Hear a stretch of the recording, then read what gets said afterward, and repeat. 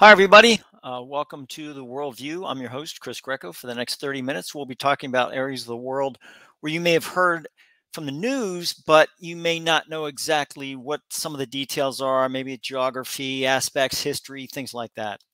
So, what we're going to talk about today is going to be two areas, and I wanted to make sure that we cover each one. So, hopefully, we'll be able to do that in the brief time that we have together. The first one is going to be the Gaza Strip. You have probably heard a lot of things about the Gaza Strip. Gaza Strip this, Gaza this, Gaza this, Strip this, Gaza Strip that. But where is this? Where is the Gaza Strip? And what type of history does it have? And why is it this hotbed of contention between the Palestinians and the Israelis? Why is that what it is? Now, I am not a member of Israel. I can't tell you, or I'm not a Palestinian. I don't know what they're thinking, they're feeling, that type of thing. All I can do is present some history, and hopefully you'll be able to take that history and move on with it, work with it, and be able to do some things with it, and maybe do some more research than what I've uncovered. And Encyclopedia Britannica is fantastic. It's got a Britannica has the website, and it's a really good website. It's got a lot of different history on different areas. So all these things we're going to talk about. And the second area we're going to talk about is tanks to Ukraine. So what I wanted to do is I know that this is really a kind of a controversial area. A lot of people are giving up tanks. The Leopard tanks are coming from Germany. Poland's given Leopard tanks, Leopard 2. We're given Abrams tanks, 31 of them. The British are given some tanks. So there's a lot of heavy armor going into Ukraine right now to battle the Russians. So my thing is this, is as an intelligence officer, my job was to take a look at these types of things and say, okay, it sounds really good. I mean, the Abrams is a fantastic tank. It's our front line, top of the line, no kidding type of tank. It does all kind of neat things. It travels at umpty miles an hour. It can fire while moving. It's got all kind of different capabilities there that just makes it a really top runner from a standpoint of tanks. But the one thing that nobody has talked about, the one thing that nobody has addressed, is the one thing that we're going to address here on the show. And to show it to you, I'm going to show you the maps and show you the different areas, and so you can understand a little bit about the geography, about the ideas of where they're going into, where they're coming out of, all those types of things. So I think that's very, very important, because everybody needs to sit back and realize, okay, we're giving tanks to Ukraine. Yeah, it's a fait accompli. It's a done deal. Will this help them? Or will it in fact hurt them in the long run? Will it hurt them, from the standpoint of, with all these capabilities, it's got every single weapon that you can ever think of has one Achilles heel, has one weakness, which if you exploit, you can defeat that weapon. Every single weapon, every one of them, has an Achilles heel. And if you can exploit that Achilles heel, if you can exploit that weakness, you can beat that weapon. I mean, you can see it right now. Even drones.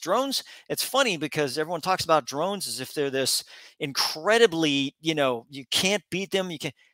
Drones are all about wireless communications. You defeat that wireless canal between the drone and the control station, and guess what? That drone's not going to go anywhere. Drone's just going to literally fall out of the sky. So there are weapons to do that with. Now the drones that the Russians are using, I don't think that they have anything to do with wireless communications. I think they set them with GPS and they let them rip. But we'll talk about that as we get into the Ukraine aspect. But the first thing I want to talk about is the Gaza Strip. So the first thing I want to do is show you where the Gaza Strip is, because I think this is important. So this is the Gaza Strip. This little area right here, we're gonna bring this up. This is the Gaza Strip, folks. Everyone thinks the Gaza Strip is like here somewhere. No, the Gaza Strip is right here. It's a very, very, very small area, and we'll go into exactly the size of that in a second. And this is the Gaza Strip here. It's, and it's interesting how, of course, it's Gaza here, but these are the different towns in this area. And this is Google Earth Pro, by the way. Fantastic application. It's free. You can download it. You can do exactly what I do. Let's see what the line of measurement is here. So we're going to just take a look at this and see what this is.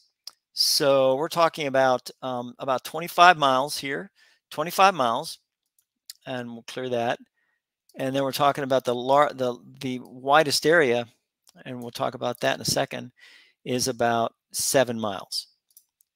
So this area is probably about 5, less than 5, 3, almost 4 miles. So, I mean, we're talking about 25 miles, and people might sit there and say, well, Chris, what are we talking about here? Let's make sure that we understand where we're talking about. So we're just going to go to an area where we're very familiar with, and that's going to be the United States. We're going to measure this thing off. So here we have the United States, and we're going to figure out, what we're talking about here. So we're just going to go right to the United States, and we'll go to Pennsylvania, and we'll just go to Pittsburgh, and we'll say, okay, what are we talking about 25 miles here? So let's say Pittsburgh to Youngstown, right? Pittsburgh to Youngstown is 54 miles. Pittsburgh to this area right here is about 5 miles. And we're saying 25 miles is the longest, right? So what we're going to do is, instead of doing it this way, we're just going to put a circle. And what we're going to do is we're just going to have this area right here, and we're just going to spread it out. And we're just going to go 25 miles. So this is 25 miles from Pittsburgh. There it is, right there. I mean, not too far away here, folks. I mean, it's not that far away at all. That's 25 miles. That's what we're talking about. And this is 25 miles in relationship to the United States. Very, very, very small area. So that's why it's very important to understand, when you're talking about space and you're talking about different things, that we understand exactly what we're talking about from the standpoint of what we know, right? And we know the United States, and we know what we're talking about here from that. So this is the Gaza Strip.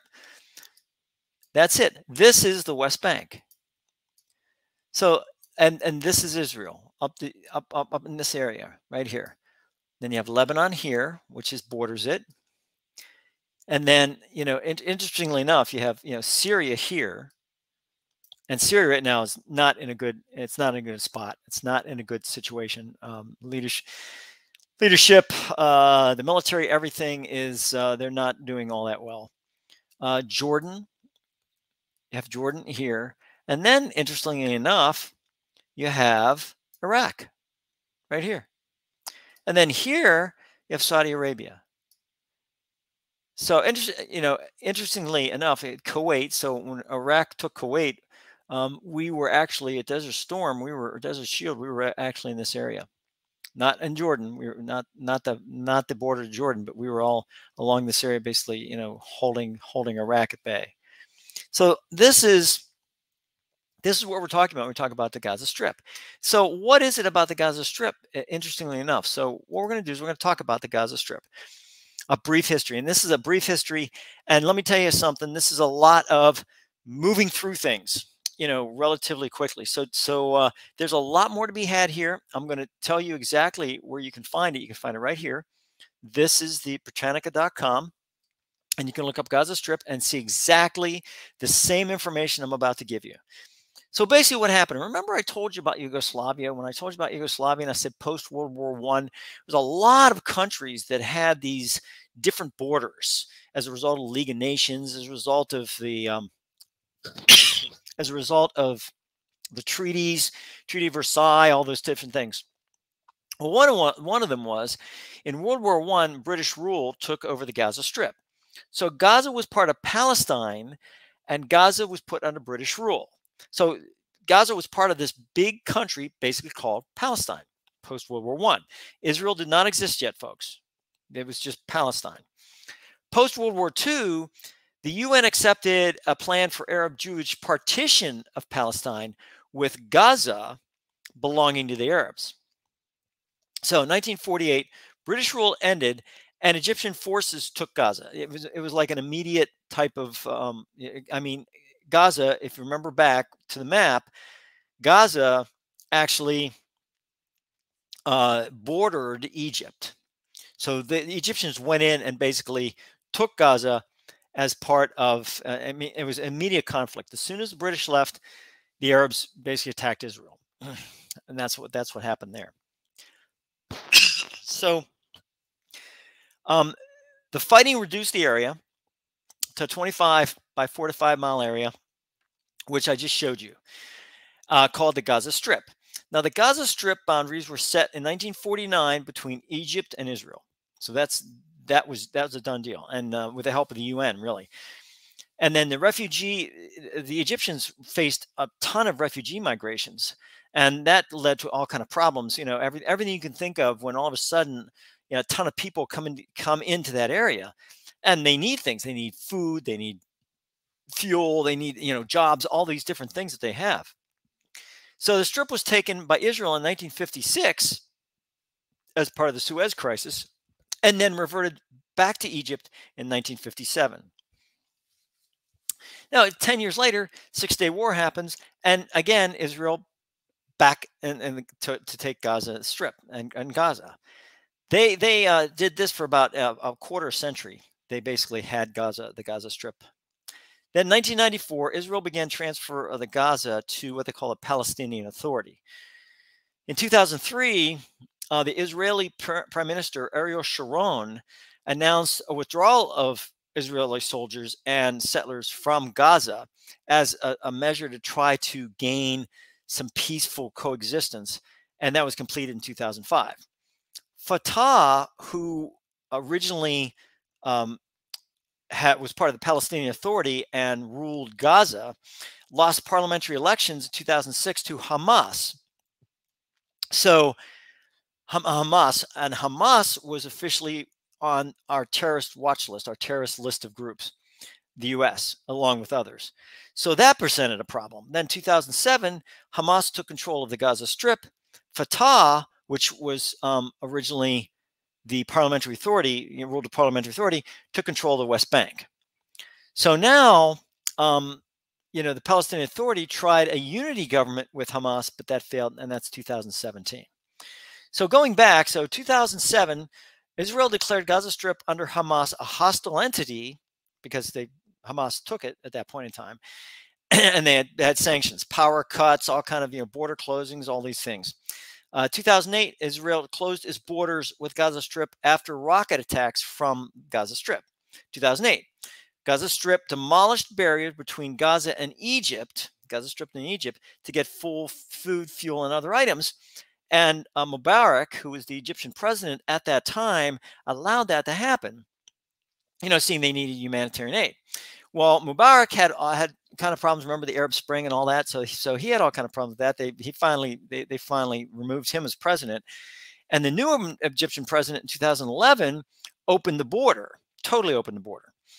In the meantime, Qatar, and I'll show you where Qatar is in a second here, provided millions of dollars in humanitarian aid to Gaza Strip at the end of 2018. And they've provided somewhere around like $400 million. So they've provided a lot of money in humanitarian aid. Dispute continues to this day, more and more, over border assaults, these different, I mean, it goes on and on and on.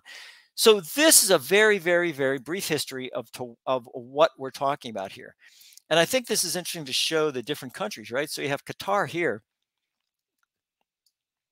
Qatar, they call it, but Qatar, I think, is the proper pronunciation. That might be just me. But so this is Qatar. This is Bahrain. United Arab Emirates, UAE, is here.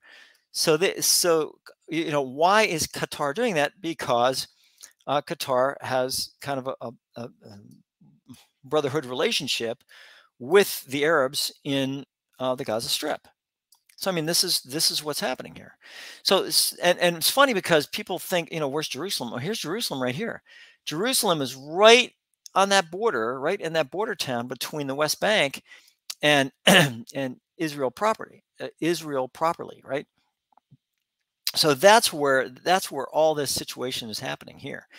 And it's funny because you say, what's the West Bank? Well, the West Bank of this river. And what is this river, right? So this river is the Jordan River. So why is this Jordan? Interestingly, because it borders Jordan, right? So this is what we're talking about when we talk about the Gaza Strip. Again, it's a very, very, very light history on exactly what's happened in this Gaza Strip, but you can see there's your border right here, between Egypt, and this is Rafah, and they in the history they refer to Rafah a lot because that's basically the border town between Gaza Strip and Egypt. So that is what we're talking about when we talk about the Gaza Strip. So interestingly enough, and I think a lot of people, hopefully, after you see this, you'll be able to sit back and say, okay, now I know where the Gaza Strip is.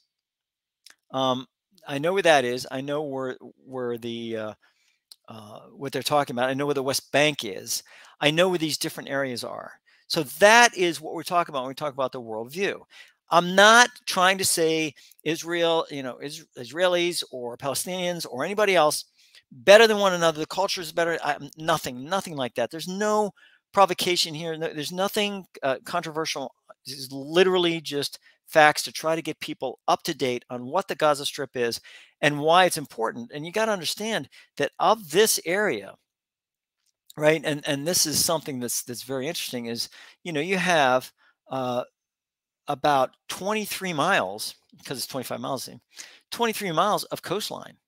So I mean, if there's active ports there, they can accept port aspects, from different countries.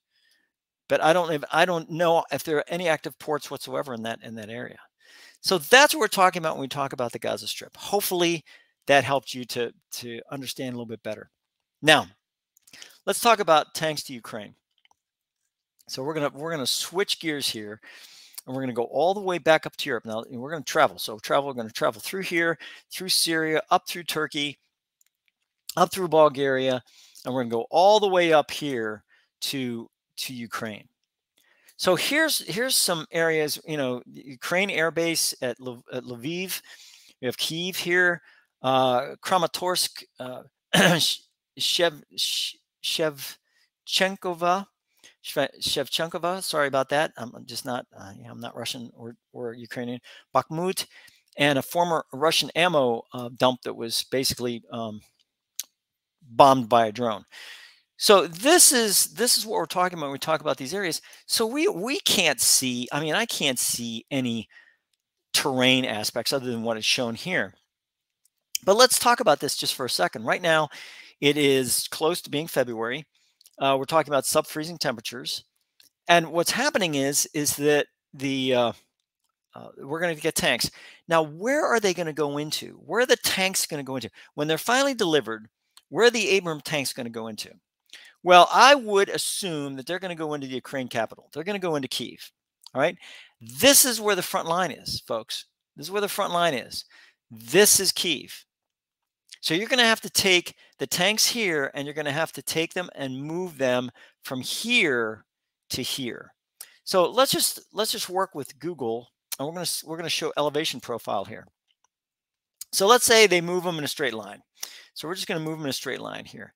Now we can see the different. We're going to move them right along to help out Bakhmut here. So we're just going to do that. Now let's take a look at this elevation right along this side here. Let me get rid of this so you can see this whole thing. So this is the elevation. So we're talking about relatively, as you move along, you see the arrow here that will move along as I'm moving here. We're talking about 490 feet. We're talking about. I mean, this is it's not extensively mountainous terrain, but it's pretty hilly. I mean, 500, 600 feet here, then it goes up. You have a lot of mountainous terrain here, 643 feet. So all these areas just to get this close to Bakhmut, just to try to do whatever you're going to do, try to get the Russians out and do whatever you need to do. Now, how many miles is this? So right there, this is 304 miles, to be able to do that. So when we talk about the Abrams tanks, what are we talking about from the standpoint of, interestingly enough, what is the miles per gallon, right? when we talk about the Abrams tanks, so it's right now, interestingly enough, the Abrams tanks has about 0.6 miles per gallon. So 30 plus gallons per hour when operating at a tactical ideal, 10 gallons basic idle. All right, so we're talking about 0.6 miles per gallon, a half a mile per gallon. So you have to take this, basically this area here, when we talk about this, especially when we talk about uh, areas like, uh, you know, the idea behind this, right? So we're going to take this and say, okay, 304 miles times 2. So you're going to need 600 gallons, 600 gallons of fuel to get them from the Ukraine capital and travel along these areas. And this is, this is, I mean, I'm just throwing that out there. 600 gallons to get from the Ukraine capital to this area right in here. That's just one tank. So let's do some quick math here. We'll just do some quick math. So we'll just let's go ahead and just do some here. So we're gonna just quick math and see how it all goes. So we're gonna do 600 gallons, right, times 31 tanks. So we're talking 18,600 gallons to get from point A to point B. Now, how does that work? Well, you have fuel trucks. Now, the tanks can go through a lot of, I mean, they're very good tanks. They can go through a lot of different elevation. They can go through a lot of different terrain. They can do through snow, through mud. I mean, they're just an amazing tank, right? And they can go, full speed. They're going 60 miles an hour. I mean, these things are just unbelievable, right? Can the fuel trucks go at that speed, and can they go on all terrain? Well, the answer to that would be no, they cannot.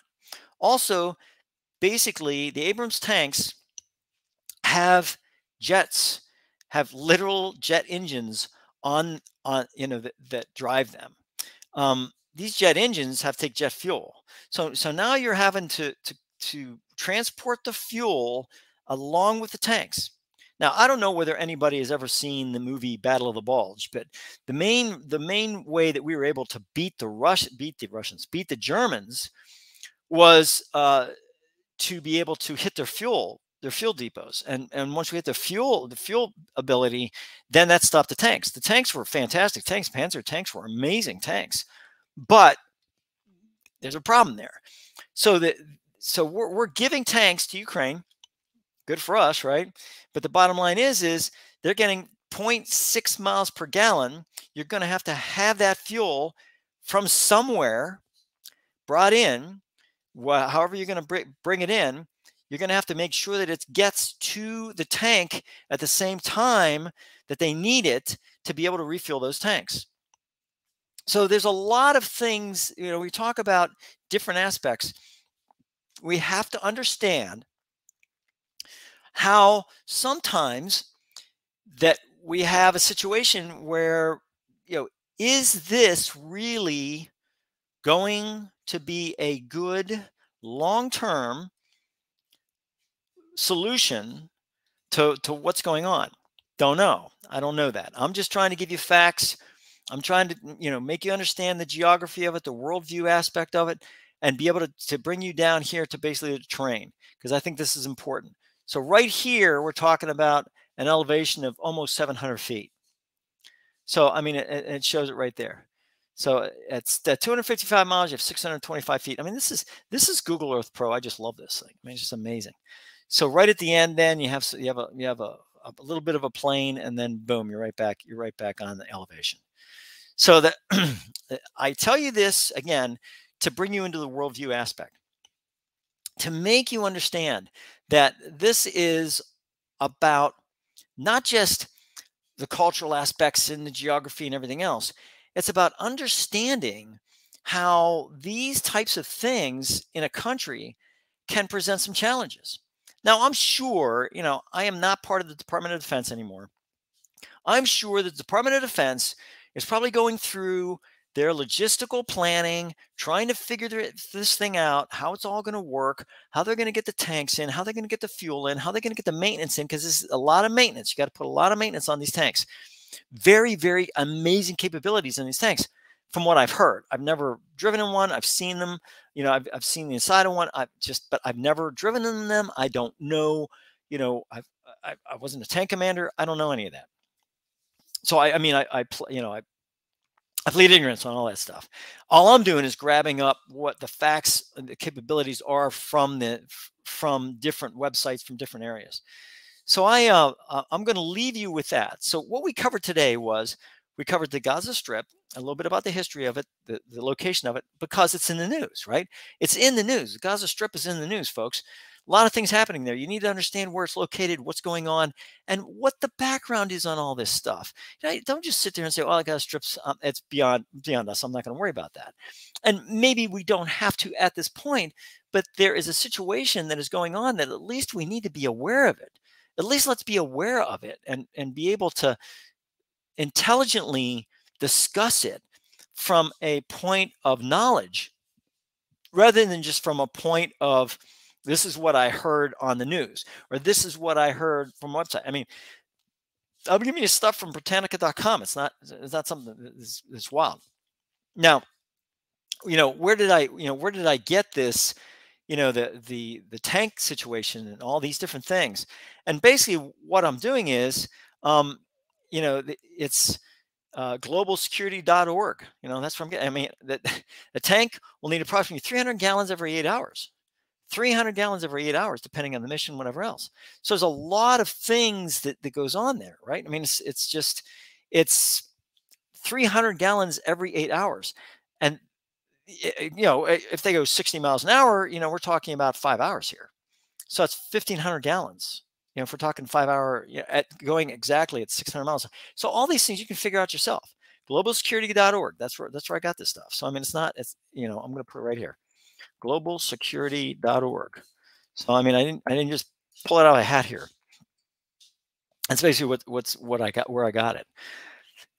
So we covered that. So we covered that different area. We covered Ukraine. We covered the tanks, different aspects about that. So this is what, folks, anybody can do this. I'm not that smart a guy, really. And there are people out there saying, "Yeah, you're right. You're not that smart." Right. I'm not an intellectual. I don't sit there and follow all this stuff and try to figure out I'm just looking at geography. I'm looking at the tank. I'm looking at what it's going to need in fuel. I'm looking at all these different areas and putting it all together because I was in intelligence.